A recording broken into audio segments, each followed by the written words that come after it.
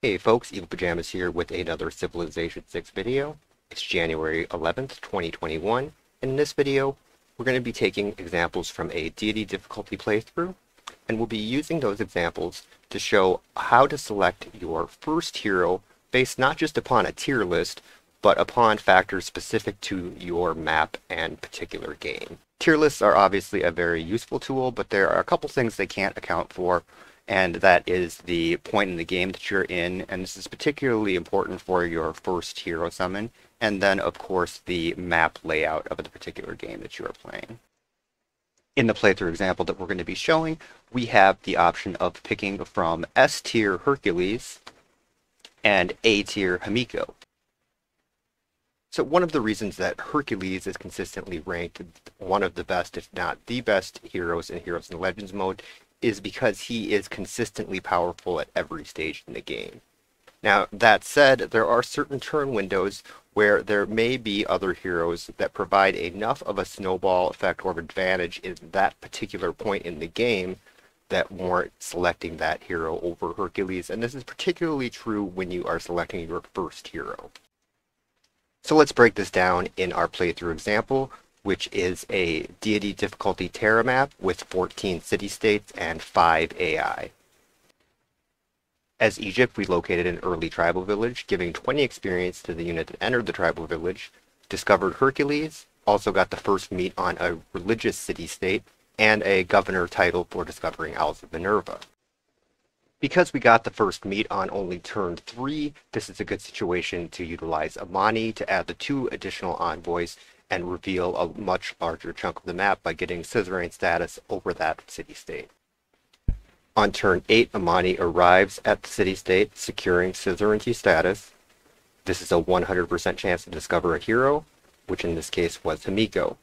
You'll also notice just to the southwest of the city-state is Khmer, our first neighboring AI civilization, which is in relatively close proximity. We are playing as Egypt, who has a relatively strong, unique unit that is a chariot replacement.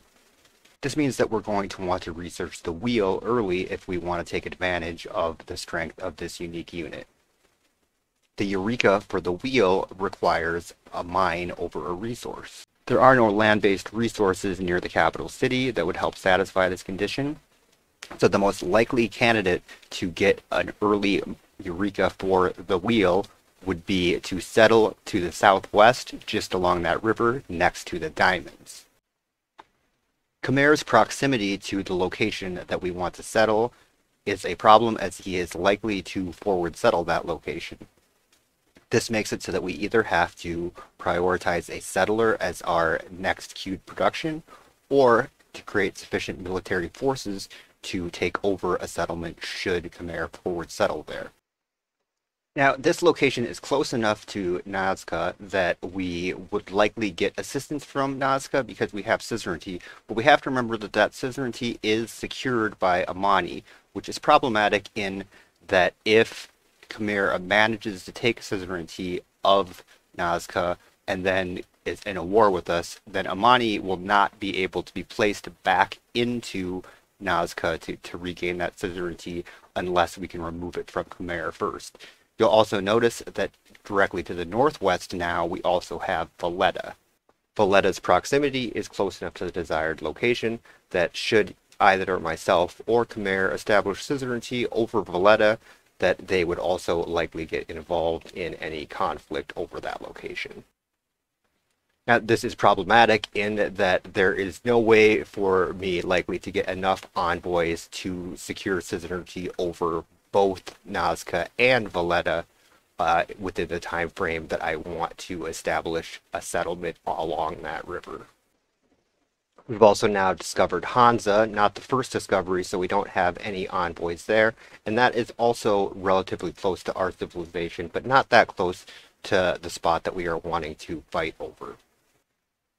So we've gotten a lot of new information since the time of discovering Hercules and Himiko, and if you haven't gathered from the context, a lot of these factors do favor Himiko in terms of a first pick. And there's some other risk factors that we haven't discussed, besides the fact that we can't likely control both of the nearby city-states. One of those is that if we do get into a conflict with Khmer and there is a city that we can siege, there is always the risk that the AI-controlled city-state warriors will simply raze the city to the ground, and then we lose the opportunity to grab up that settlement and avoid having to expend our own settler there. Because we are prioritizing the wheel to get access to Egypt's unique unit, that means we haven't put any tech into astrology, bronze working, or the prerequisite for writing. So given that, the three earliest ways to get districts don't have any progress on them, which would obviously sort of take away from the primary benefit of selecting an early Hercules. Now we're on about turn 16-ish, and it's about 6 more turns till we get our settler, and we don't have a monument built yet. So that means that at the earliest, if you tack on, let's say, another like 6 turns to build the monument itself, we're looking at about 2 turns to summon the hero minimum. So it would be about turn 30 before we were able to get a hero out. Even taking gold into account, I would only have 110 gold by the time that settler was finished, which isn't enough to purchase a monument. So the ancient era typically ends between turn 45 and 55. And this is important because of the combat strength scaling based upon era. So because it's going to be in the second half towards the latter end of the era, this would impact Hercules more so than Himiko, because Himiko doesn't have any combat strength. So you get less value out of Hercules in terms of combat with the later era summon. So you want to remember that we are evaluating our first hero selection here based upon our need to control that area along the river so that we can get our boost to get faster access to the wheel and thus our unique unit. So we can't think of Hercules in a vacuum in terms of his district building ability. We do need to take into account which hero is going to likely be better for us to secure that area. The other thing that you're going to want to consider is the possibility of summoning both of them and what order it will be better to summon them in. And in this case, it clearly favors using a second city to summon Hercules. So by then, we should have enough gold that we could just buy the monument outright in the second settlement. And the settlement would be in an area that has relatively high production. So the amount of time, even with the increased cost, would not be excessive in trying to summon Hercules out. And then that would allow the era to flip over and you'd get significantly more combat strength because Hercules would benefit a lot more from the rollover. Himiko's benefit, I think, would just be additional faith when adding envoys to a city-state that you are already suzerain of. Now, you might notice while I've been chatting here, and now that we've got the settler out, that there's a pretty decent natural wonder of the West to me that produces a lot of culture. And the reason that I am not opting to take that settler and settle along there is because it's less likely for that area to be contested, and I want to get my settler down in the contested area along the river before trying to settle along that other area. The other reason is that area doesn't have any fresh water, so then I would have to additionally commit resources to getting around the housing cap in that area. So that's a quick rundown on why I'm not more gung-ho about settling around Gobistan over there, despite the significant culture output of those tiles. Now at this point I am going to speed up the footage to 4x speed, and you might notice too that I deviate a little bit from some of the strategies that I discussed here in terms of whether I'm going to buy something or build something in either the capital city or the expanded settlement. And that is just simply to account for, what level of aggression that I am perceiving on the part of my neighbor there, and how other things are unfolding on the map. This particular map, I'm getting a lot of barbarian activity, and that might have to do with some of the build order selections that I'm making here. If you are anticipating a conflict with a neighboring AI and you happen to meet any other nearby AIs in the process, I would recommend sending a delegation to them just to try and maximize your friendship relationship with them, just so that you don't get a second attacking party on you if you can avoid it. Again, that won't necessarily avoid it, and also you might not want to spend the gold depending on whether you think you have a sufficient land area between you and that other civ, or some type of city-state buffer where you control that city. So I've been pretty fortunate actually in that Khmer has not opted to initiate any surprise attack at this point. I think a part of that might be the deterrent factor that I've been able to keep suzerainty over Nazca nearby there, and I don't know if he is factoring that in terms of how much military that you'd have to overcome, because that forward settle that I did there is pretty vulnerable. But this actually gives me an opportunity now to build monuments in both cities without doing a purchase. Now, you might have also noticed that there's a bunch of horsemen, barbarian horsemen, attacking my capital. And generally, you don't have to worry about that unless there's also a player involved or AI involved, because they cannot raise your capital. I mean, it sucks that they can pillage the surrounding areas, but you can let them hit it as much as you want, pretty much, as long as there's not going to be some other AI sneaking in to attack you. Although I don't really like Khmer lurking around there. Now, this brings up a good point. If at this point I were to discover the Mayan twins, that they would probably, if I thought I could get them out immediately with those three horsemen surrounding the capital, that they would probably immediately skyrocket up in value, probably even maybe past Hamiko at that point. I don't know. It's hard to say given the city-state layout, whether or not getting the extra units off of the Mayan twins would be more valuable, because effectively, although there's a little time lag on running Hamiko around, that between the just getting the suzerainty and having the roaming warriors from the city-state and being able to levy those, it's effectively like getting like 10 free warriors to help you, given the proximity that they are to the likely area that there would be a conflict. Now you can see that I am ready to summon my first hero in the capital, and that I actually do have a little bit of like him hawing over what to select there, and that's probably because I didn't have 10 minutes of talking through what I was doing in a video prior to selecting when I was actually playing this. So once I do get Hamiko out, my first priority is Hunza, even though that is farthest away from the area where I anticipate possibly needing assistance in city-states. But the reason is simply because I don't have any envoys at Hunza yet, and that will give me the immediate 1 gold benefit. And then the other reason, since I don't have a conflict in progress yet, that will give me a little bit more flexibility in terms of how many charges I have left on Hamiko, and whether or not I need envoys at a particular location, and then of course whether to levy.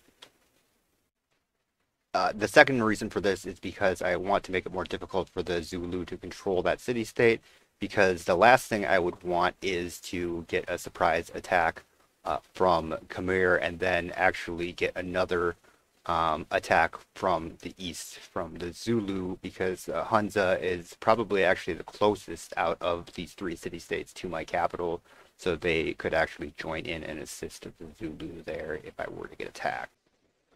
You may have also noticed that I did complete my monument in the expansion settlement, but I didn't start summoning Hercules, and that again goes back to where I am on the tech tree, because there are times when you can actually summon Hercules and not have enough things that you actually want to use the charges on.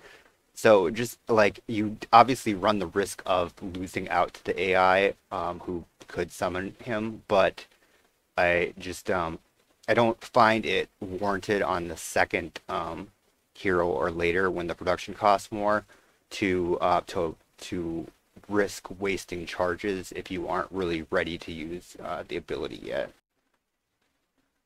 So surprisingly, the AI has not yet shown their usual signaling of that they're going to declare war. Typically, when you have open borders and haven't researched closed borders yet, that the AI is pretty apparent about their signaling in terms of that they are going to attack. They just park some units outside of one of your cities.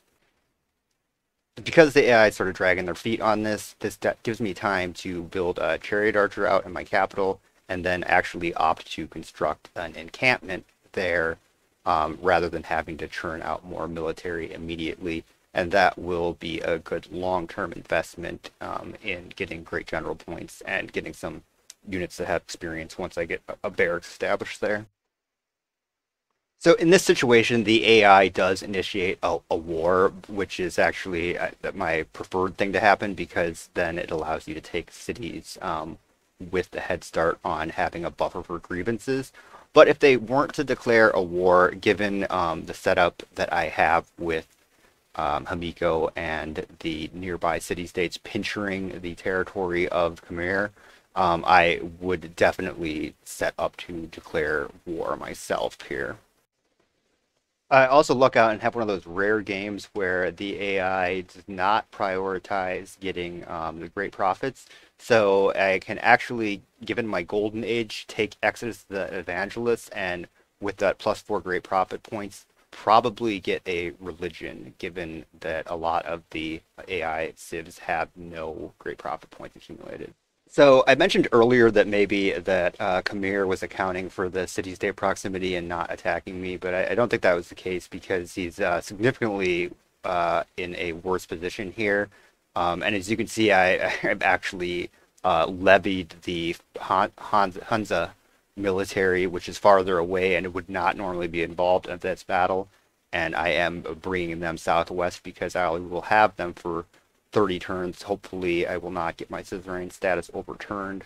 I did leave one extra envoy buffer there before I did that. I usually don't like to do the exact number of envoys I need for suzerainty if I'm about to levy.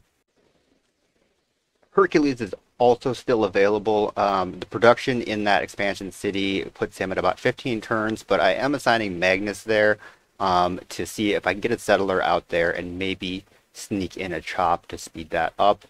He will be pretty strong given how early it is in the era. He will have a disproportionately high combat strength score compared to things that are being built this early in the classical era.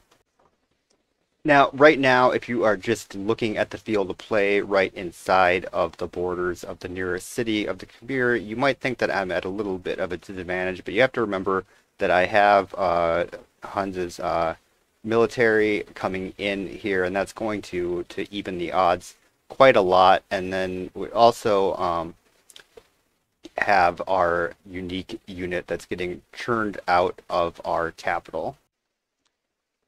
Now, I don't have the plus 50% to pillage card equipped yet, unfortunately, but you'll want to make sure that if if you have free units and you aren't set up to start attacking the city yet, to get in there and pillage those high value targets. And that's actually a good use for those scouts as well. If your scout doesn't have anything to scout, you can sort of get them in there, maybe towards the back cities away from the fighting and see if they can sneak in and get a pillage. You also don't want to forget utilizing the farm pillages to heal, although that can be a little bit risky if you're low on HP, depending on how much the AI has in terms of forces, because they are, as bad as they are at fighting, they usually do a pretty good job of ganging up on units that they think they can kill. So my chariot archer is going to be very valuable in pushing off of that advance by Khmer coming up along the river to the north. And you can see that he's sort of left his eastern front undefended, not anticipating that I was coming down with that big army from the northeast in Hunza. So once you have the AI's initial wave of troops sort of beaten down, usually they'll very quickly spawn a few extra reinforcements, and then it'll slow down substantially after that. And the only reason I can attribute this to is what they seem to be doing once you press on the offense, if they don't have any defensive units, is that they stop building units and they move to building walls. I haven't been able to, I can't see what they're building, I guess, to verify that.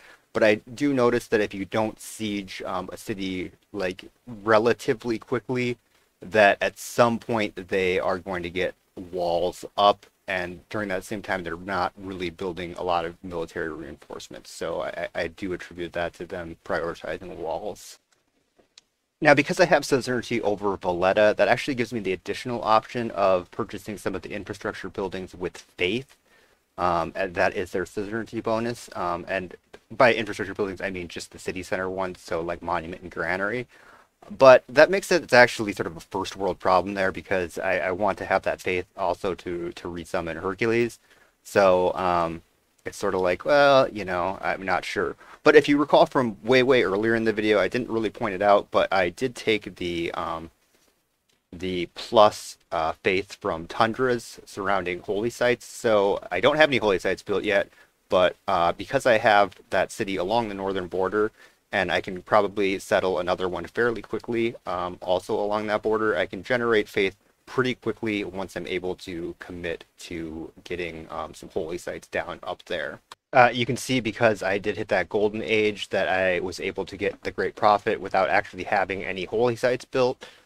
So I don't actually have anywhere for him to create a religion at. So he'll hang out up there. Unfortunately, because I do have the barracks built up in my capital, that is where I want to keep churning out archers.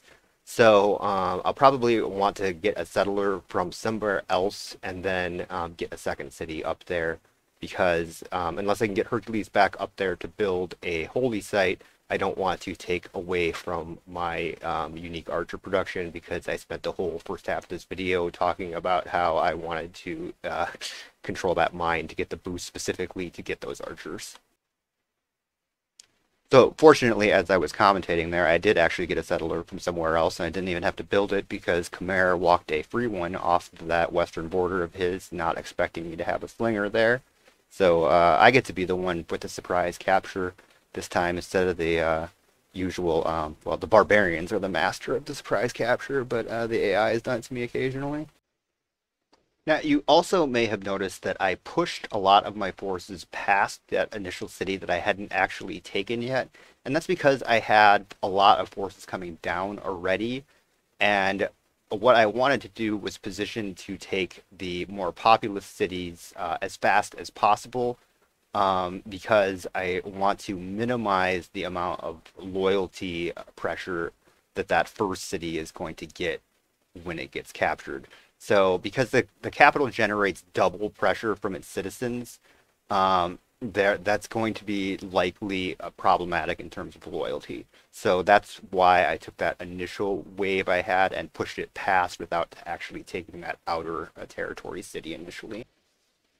You might actually also notice as I proceed in combat here that if you do see Hercules fighting at all, that the decision to push him off until the next era should be apparent from his strength disparity. I don't notice any fights he's had in particular, but if you do see that, it should be relatively apparent, particularly if he's attacking cities as well. So hopefully you picked up something from this video in terms of things you should think about in terms of order of hero selection, instead of just going straight up off the tier list and taking into account some of the other factors that might be going on in your game. So if you enjoyed this video, please consider liking and subscribing. Thanks for watching. Evil Pajamas out.